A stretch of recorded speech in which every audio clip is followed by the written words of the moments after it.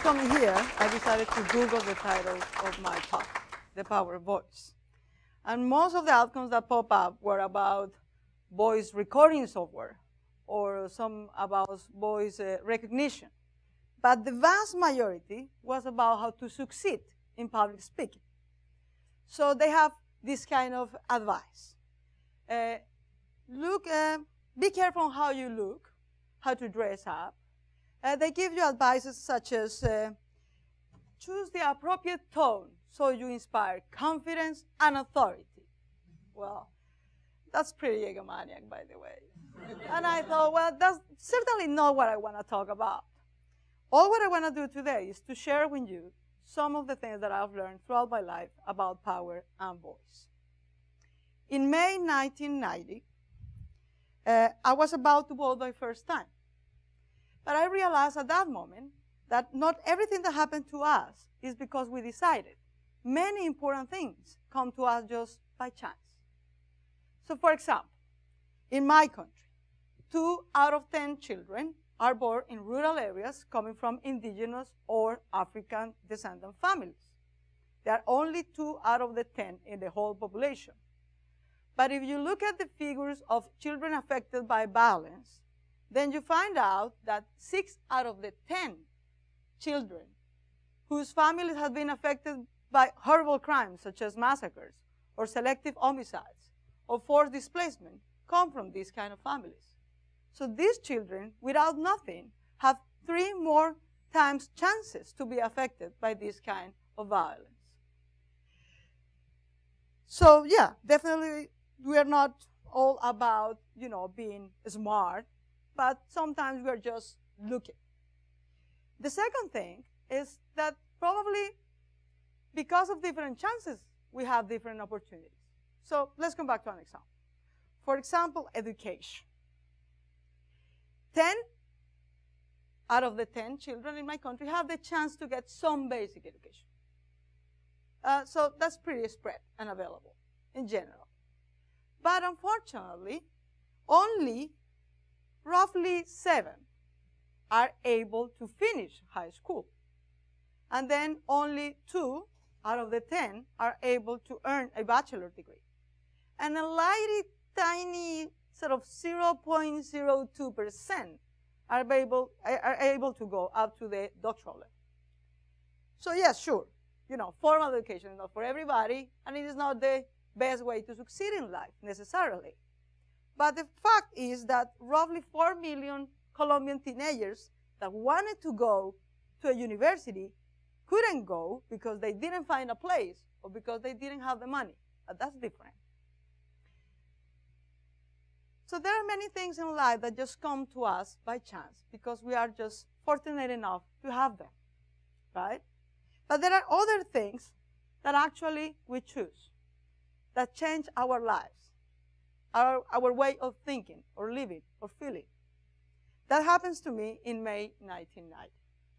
I was about to vote by first time. I was pretty excited. I always loved politics since the very beginning of my life. It was a clear discussion at the table at my home. And finally, I was about to start my adulthood and to be able to exercise my freedom of speech and my right to choose who to vote for. Out of the candidates, I was looking closely to 3. One of them was Bernardo Jaramillo, the other one was Carlos Pizarro, and the other one was Luis Carlos Galán. As you could see, they were all vibrant candidates, passionate, right? Willing to bring change to our society for all and the benefit for all. Well, in August 1889, Luis Carlos Galán was assassinated. In March 1990, Bernardo Jaramillo was assassinated. In April 1990, a month later, Carlos Pizarro was assassinated. So by the time I went to the polling station in June 1990, none of my choices have survived. At a time when I want to feel freedom, I actually feel fear and frustration. And this not only happened to me, but to millions around the country. So instead of just remain sad, we decided to share our frustration in the streets. And that's why we made a choice. We decided not only to look at our political figures in posters in museums, but actually to come together and figure out what to do.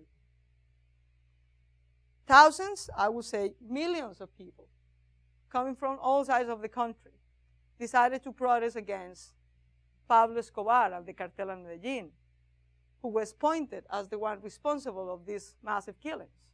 Not only of politicians, but also journalists, teachers, judges, innocent civilians.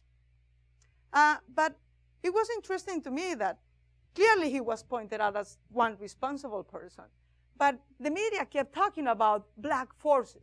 Some black forces are trying to destabilize the country throughout this massive violence and narco-terrorism. We come together in what we call the National Student Movement.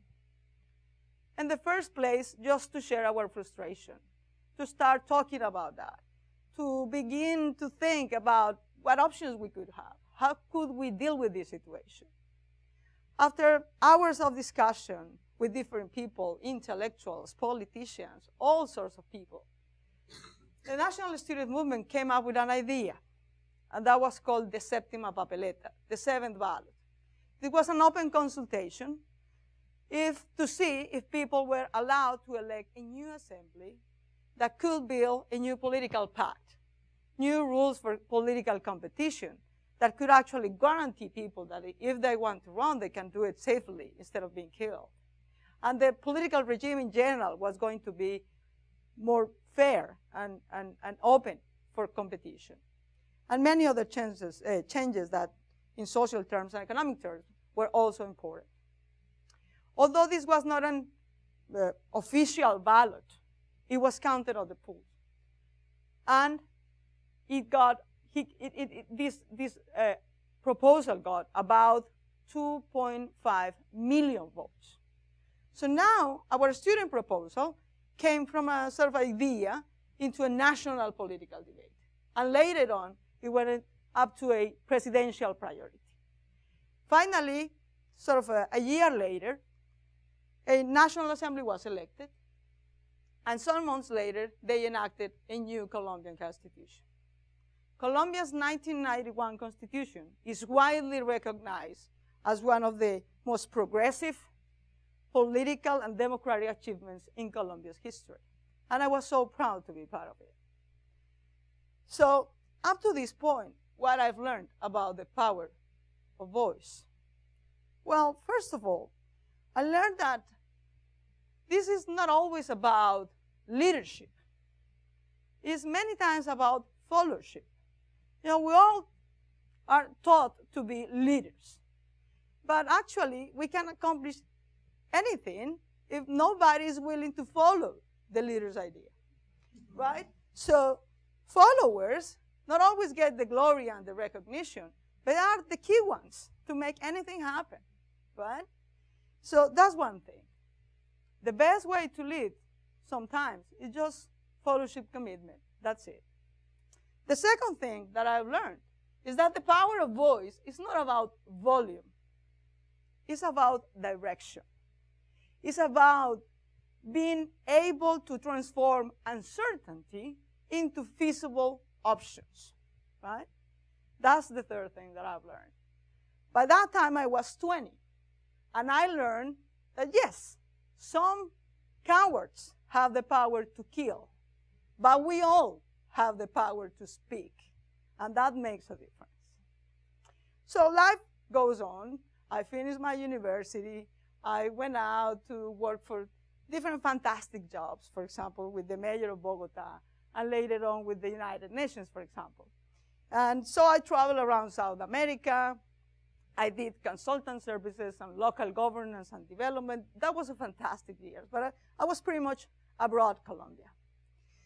After roughly 7 years of being either working hard or working outside Colombia, I decided to come back to my country. And decided to be a policymaker and an urban manager. That's what I love it. That was my choice.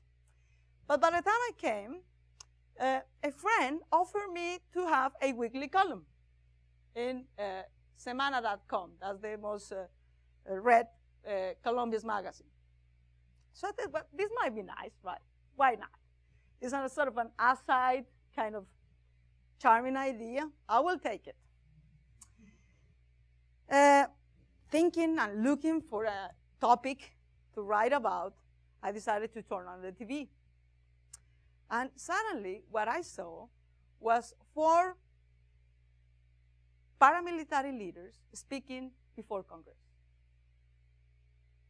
Some of these guys were the same guys that I saw through a decade as drug traffickers, as mafia capos. Now they were with ties, giving speeches, and being applauded in Colombian Congress. I couldn't believe it. I was speechless. I called my editor.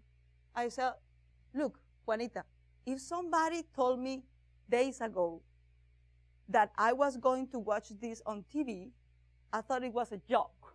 But actually, it's happening. How is this possible? I don't understand. She told me, you know, life is complicated, Claudia. Life is complicated. This is very complex. You have too much to understand and to learn. Let me give you a brief idea. These paramilitaries, yes, they are horrible, they are violent, all we want. But precisely because of that, our government is trying to deal with them in political terms so we can bring peace, all right? That's the basic idea, the bottom line. All of the rest, if you want to report about it, I'll be happy to help you in any ways. And I said, okay. So let's see. These drug traffickers are now presenting themselves as patriots who saved Colombia from communism and asking us to be grateful. We went throughout the country. We interviewed dozens of people. We listened to all kinds of stories, places in which guerrilla prevented people from voting, preventing candidates from campaigning. Some other places in which drug traffickers and paramilitary groups actually force people to vote. We were plenty of testimonies. But we knew for sure that we can use and rely only on testimonies. First of all, because that's what you're supposed to do as a journalist. You have to have different sources, right? And second of all, because it was risky for them. So we start looking at data. What if we look at, let's say, indicators of violence, indicators of massacres, indicators of homicides, and all kind of stuff in the last 10 years. And also about electoral results. I want to know where these Congress members that were applauding these paramilitary guys as cheerleaders, how did they get elected actually? So after a while, we got up to these kind of maps. So this map here, the darker the color, it means the higher is the presence of guerrilla groups and less people vote. So on this map, you have guerrilla attacks, and on this map, you have people turnout, total turnout. So the darker the color, the less people vote. Just to give you a rough idea how it works. Like 50% of Colombians that actually can vote, vote, okay? But in these municipalities of dark colors, less than 50% of people allowed to vote actually vote. And if you combine the two maps, so such an interesting coincidence, right? So the more present the guerrilla is, the less people can vote. And the more sabotage against the whole process of elections is caused. The other thing that we found out is that there are some places in which suddenly, by the 2002 congressional elections, some candidates became sort of rock stars. Many of them didn't have any kind of political record. They didn't have any kind of a political post before. This was the first time they were running. And suddenly, they looked like Mickey Mouse in some towns, right? They were able to get up to 90, 95% of total vote in a political competition in which 1,000 candidates are running. So it was like nobody else's exists, right? And on the other map, again, are heavy attacks of paramilitary groups. by the same kind of measures: homicides, massacres, forced displacement, so on and so forth. And again, we combine the maps. And guess what? What a coincidence. So precisely in those places in which the higher the paramilitary presence is, the higher Mickey Mouse candidates seems to be, right? So here is the hard choice. We decided to publish the whole list of the names of these candidates, and also to build up the sort of political structures. Who was behind them? Who supported them, right? Where do they come from? When we have all these data, and I called my editor again, and she said, you know what? We're going to make news. We're going to hit the headlines. Everybody's going to love this report. It is going to be out there forever. Guess what? Nobody called. Nobody called. Nobody wants to publish it at the first time. Even in our own magazine, they were only allowed to publish it online, but not in the paper section, which is always obviously the most read. And he always said things like, it's complicated. So, well, we were full of frustration. But finally, like there are some months, a Supreme Court justice called. And he said, look, we are willing to have an open formal investigation of likely ties between politicians and drug traffickers and paramilitary groups. But we need your testimony before court to be able to use your research as a sort of criminal hypothesis. So we did. After 6 months, the first 6 Congress members were arrested. After 2 years, all the 22 Congress members that spoke, such as cheerleaders at that congressional session, were sentenced guilty and imprisoned. Up to now, roughly 35 Congress members elected in 2002 have been prosecuted under charges of criminal joint enterprise with paramilitaries. So what we learned about this? First of all, there is not such a thing as black forces, right? Everybody has a name, has a body, has an ID, even more if they are killing people. The important thing is to understand who's behind and what's happening, right? And the darker the issue, the brighter the light of your voice, and that's powerful. The second thing that we understand and that I learned through this process is that the power voice is not about the ability to speak, but it's mostly about the ability to listen. The third thing that I've learned through this process is that the power voice is not about causing personal impression, you know.